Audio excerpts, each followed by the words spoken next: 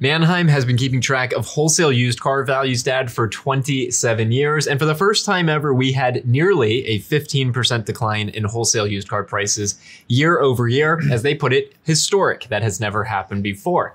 Now, in the same breath, we have to keep in mind that, quote, while that decline was the largest in the series history, compare that drop to the overall 88% increase in the 21 months from April 2020 to January 2022. Dad, we have seen wholesale used car prices and retail used car prices start to normalize. Yes. And maybe the wholesale bubble has burst a little bit.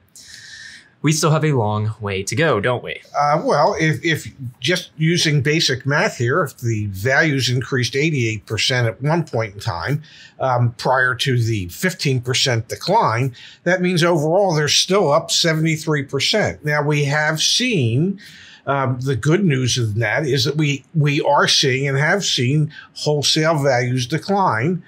We haven't seen retail values decline as much as the wholesale values have, but at least they're moving in the right direction. Doesn't mean that both on the wholesale and the retail level that they both aren't still overvalued, because they are. Now, if you look at different data providers, you get slightly different stories, but directionally all the same. So for example, Black Book, we track their weekly updates. They told us that last year, the market finished down 22.9%. Again, if we look at the Manheim data, they say 14.9%. Either way, wholesale prices are down. Cars down 22.7%, trucks down 23%. Full-size vans were the only segment to see continued appreciation last year, up 3.2% after increasing 42.7% in 2021.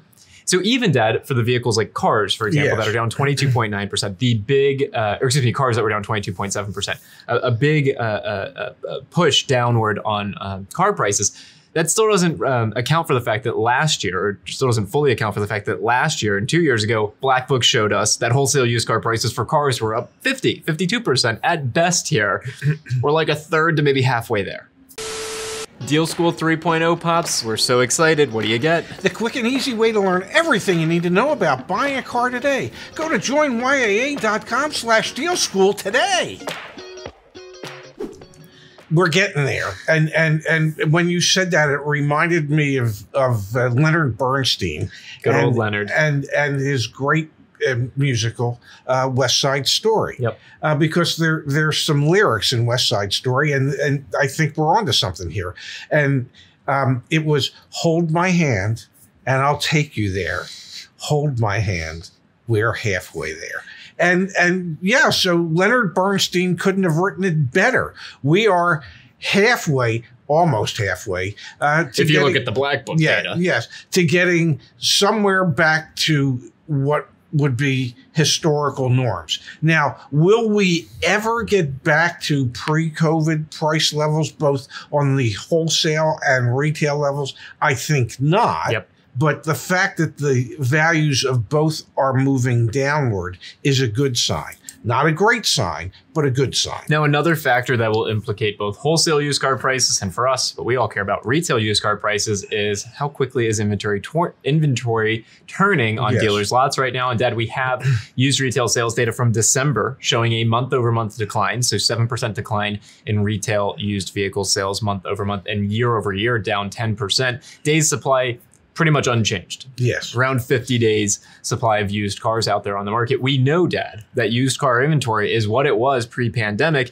And the reason prices went up so high was because the new car inventory was so far off from what it had been pre-pandemic. New car inventory continues to improve month over month, which ultimately should continue to put pressure on used car wholesale and retail prices to normalize even more. Most of your data providers, such as Manheim and Black Book, are both anticipating that the downward pressure on used car values will continue at probably near historic rates through 2023, because there's just so many factors that point in that direction. A shrinking market, rising interest rates, less affordability, so harder to get auto loans. So all these are pressure points that will force wholesale and retail values to continue to decline throughout 2023. There's nothing right now that suggests that The Fed's going to ease interest rates. Banks are going to ease interest rates. And we do see new car inventory starting to build again, not to the levels that they had been. It used to be in pre-COVID days, 3 million to 3.4 million vehicles available on a monthly basis.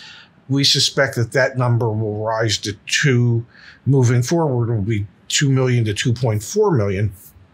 Still below where we had been, but it's significantly higher than what the previous 12 months had been. And if we can't, let's pull the chart up on the screen. The retail listings weekly price index for 2 to 6 year old used cars. Look at the purple line. Purple line is also what they're building here in Bethesda, I was going to say, I could look at the whole right up there. The purple line is up 35% for 2021. Okay, so in 2021, from the beginning of the year to the end of the year, retail listing prices, so on caredge.com when you search for a car, on joinYAA.com when you search for a car, on Car Gurus when you search for a car, those prices in 2021 from the beginning of the year to the end of the year were up 35%. Yes. We ended 2022 just a couple weeks ago with retail listing prices down about 9%. Yes. 8.5% to 9%. So the actual advertised prices were down 8.5% to 9%. We're being optimistic with the idea that we're halfway there, folks. There is more to go, significantly more. And so as we track this week over week, we'll be able to see, do the advertised prices match up with what we would expect to be continued pressures downward? And to be very clear, you can still negotiate. Like, negotiating is not reflected in these listings prices, far from it. But we've seen plenty of folks negotiate below asking price. And quite frankly, we've seen a lot of dealers be really stubborn, trying to get more money than they actually should, than what a vehicle's worth with their used inventory. Yeah, because they don't want to have to eat the loss, but at a certain point, they're going to have to eat the loss. They're absolutely going to have to eat the loss. It seems inevitable that prices will continue to normalize and go down. Yes, absolutely. And we already spoke about all the factors that are leading to that, and there's nothing to indicate that that's going to change. So we've got the headline, Manheim Price Index posts largest year-over-year decline in history. Grain of salt. Yeah. We still have a long way to go, and it doesn't necessarily mean that used car prices will get all the way back to where they need to go. There's going to be a new normal, and it will not be pre-COVID levels, but there's still more price pressures that'll drive prices down. They will be more reflective of what normal had been than what we have seen over the past 2 years.